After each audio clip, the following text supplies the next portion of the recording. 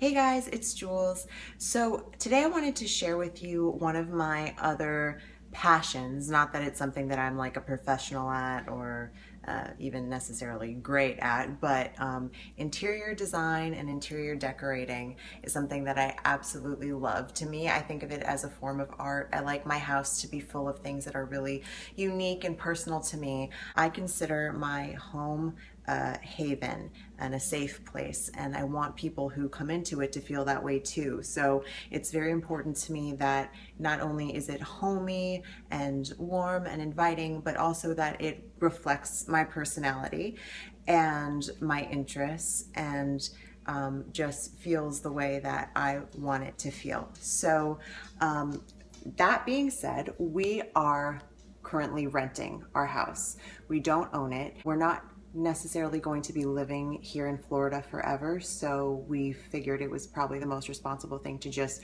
continue renting until we're ready to settle down wherever that may be. So one issue with renting, for me at least, one thing that I don't like about it is that you can't really make your home your own in the way that you could if you owned it, because it's not yours, it belongs to your landlord. So we made the mistake in our last apartment that we were renting of like painting the entire thing, and I loved it during the time that we were there. I guess I shouldn't call it a mistake because it really did make the space nicer while we were there, but we had to be up until like 4 in the morning before we moved out, like repainting everything back and leaving it as the owner wanted it. So when it comes to renting, I've sort of realized that the way to go is to find semi-permanent solutions, things that are going to make the house look great but aren't going to be there forever and are easily movable, removable, and that you can pick up and take with you when you leave. So for example, we have these above our dog's crates because I had this big wall. I didn't necessarily want to buy a huge piece of art, so I found these. I think I got these either online or at Target. I think I got them at Target, and they're just like little stickers of birds that go onto the wall, and one day I'll give you guys like a full tour of everything. But anyway, those are super easy to put up. They don't cost a lot of money, and I can take them right down and I don't have to worry about repainting or anything like that. So those are awesome. One of the things that I'm proudest of in this rental that I've done is our kitchen. We're coming into the kitchen now. This is the door to the garage with my little apron, our clock. I keep all of our like family photos and stuff like that on the side of the fridge because I just feel like it makes the whole kitchen look cluttered when I have it on the front. So here I have our whiteboard, which I decorate for every season. And then what I want to show you here is that I have adorned all of the cabinets with these empty picture frames. And every time somebody comes into our kitchen, this is the first thing that they notice. They're like, oh, that is such a cool idea. Let me see if I can step back here and show you kind of the whole thing. So the countertops are a little bit cluttered right now because it's the holidays, so we have everything kind of out for company.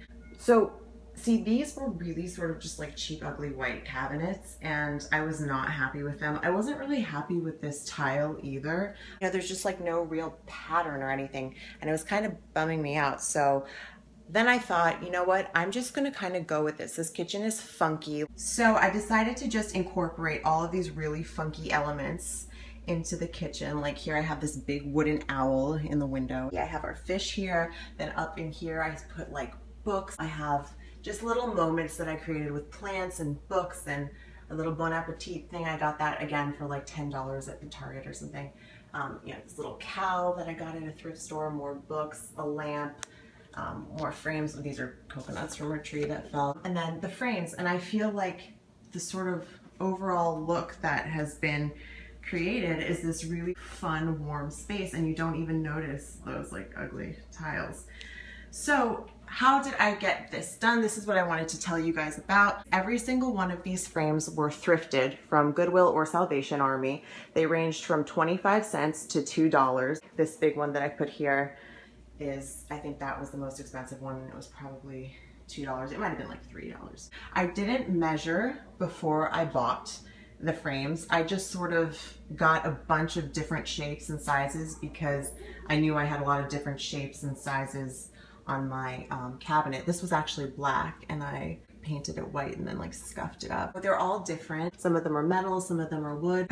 This is the only thing that has something in it. This is the juice menu from Whole Foods because we got a Vitamix blender and I figured why spend $7 on every single juice that I get there when I can just bring home the menu and make them myself. So yeah, that's the one frame that has something inside of it.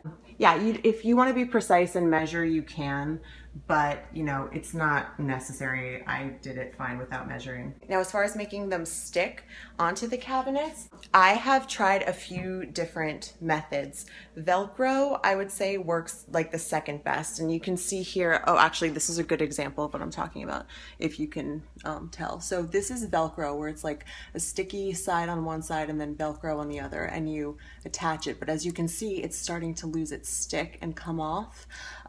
Still, that's lasted me for a really long time, but the Velcro is like, it's good, but it's not my favorite thing. My least favorite thing were these little guys. They're just like the little, I don't even know what to call them, but they're like poster sticky things, little sticker things, very technical term. Those would lose their stick the fastest, I found. The frames would end up falling at night and scaring the crap out of my husband and I.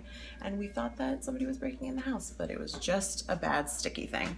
So what I like best to hang the frames is this stuff. It's called Loctite Fun Tack Mounting Putty.